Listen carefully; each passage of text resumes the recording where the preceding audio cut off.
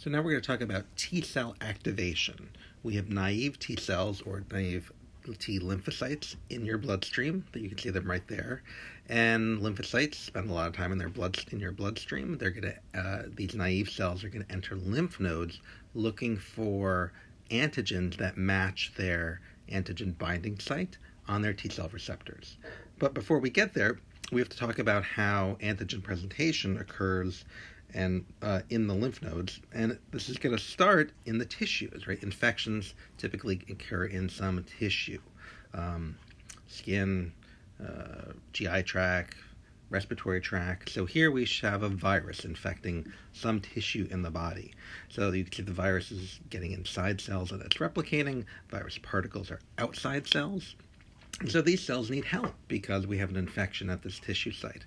So we need to activate T cells, but we've just got naive T cells circulating in the bloodstream right now. So in tissues, we know that there are two types of phagocytes, macrophages and dendritic cells, and hopefully they are working hard to identify the pathogen using some innate immune receptors, such as toll-like receptors, complement receptors, mannose receptors, LPS receptors. They have a whole variety of cell receptors that allow them to identify pathogens. And we know with things like the complement receptor, mannose, and LPS receptors, those would trigger receptor-mediated endocytosis. So these cells could phagocytose their pathogens. Toll-like receptors will signal into these cells so that they can release cytokines, and as we'll see with the dendritic cells, become activated. So these cells, let's say, perform receptor-mediated endocytosis or phagocytosis of the pathogen. That's great, helping us clear the infection. Is that their job? Well, actually, let me back up here and say dendritic cells, we can see here, took the pathogen in two different ways. So we're talking about a viral infection in this instance. Viruses can be taken inside of cells via vesicles. That's receptor-mediated endocytosis. And as you'll recall in a previous video, the antigens in the vesicles can be processed and presented on MHC class II molecules. Dendritic cells love to become infected by viruses as well. This is actually a good thing because it allows them to process the cytoplasmic proteins of the virus and present them on MHC class I molecules.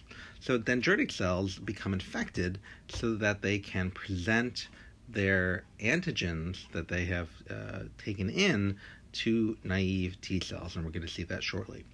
So we've got this phagocytosis occurring in the tissue. Macrophages are going to stay here. They are resident. Macrophages typically do not phagocytose and take their cargo with them. Dendritic cells are migratory. So they have taken in pathogens two different ways you can see here. And what's going to happen is they're going to migrate into the lymphatic tissue. How are they going to get there? It depends on what kind of tissue we're talking about. They can be drained into lymph fluid that will be carried by a lymphatic vessel to a lymph node. They can also be, this could also be occurring in any of the lymphatic tissues like the balt or the malt or the galt. But the end result is the same. This is going to have dendritic cells take the pathogen into the lymphatic tissue. So this dendritic cell, we would say, is when it's in the tissue, it's immature, but when it encounters antigen, it changes such that it can now migrate into the lymphatic tissue. One thing that occurs is upon detection of pathogens, for example, with innate immune receptors such as toll-like receptors, dendritic cells will turn on the production of a chemokine receptor called CCR7. So this receptor binds a chemokine known as CCL21, which is released from cells in lymphatic tissue, stromal cells in lymphatic tissue.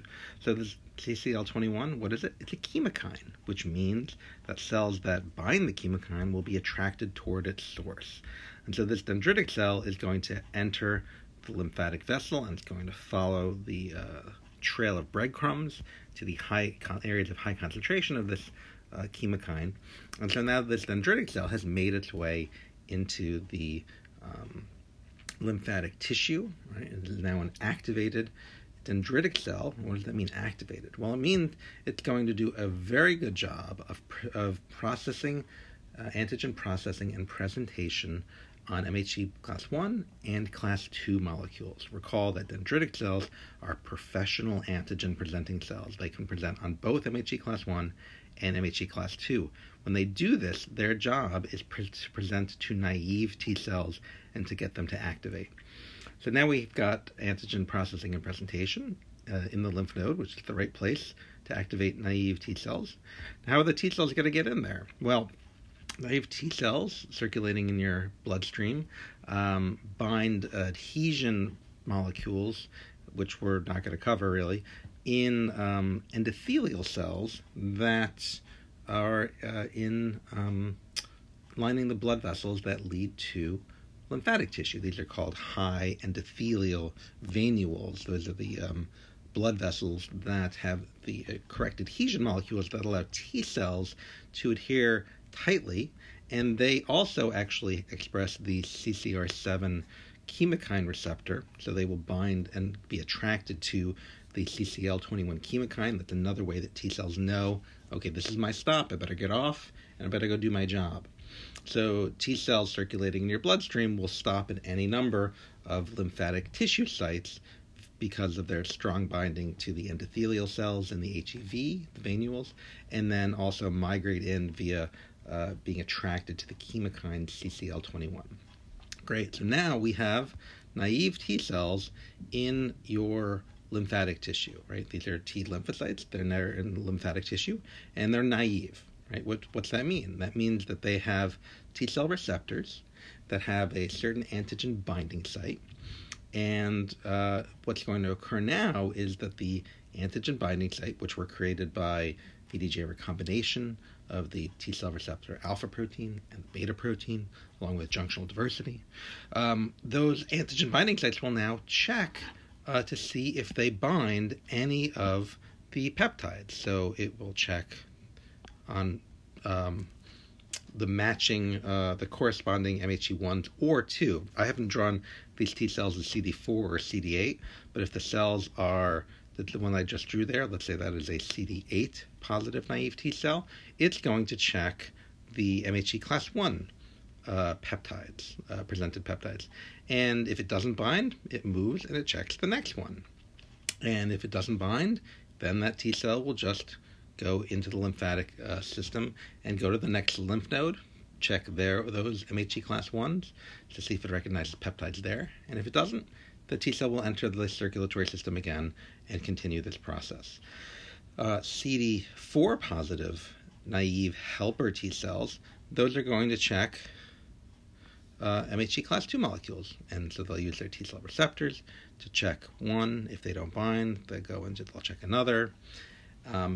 Any naive T cell that does recognize that peptide, that naive T cell can become an activated T cell, and we'll cover that activation in the next video. But at least this video you can see sort of the timing and the location of activation of naive T cells, which occurs via an interaction with dendritic cells. Dendritic cells are the primary cell that activates naive T cells via antigen presentation on MHC class 1 and 2 in the lymphatic tissue.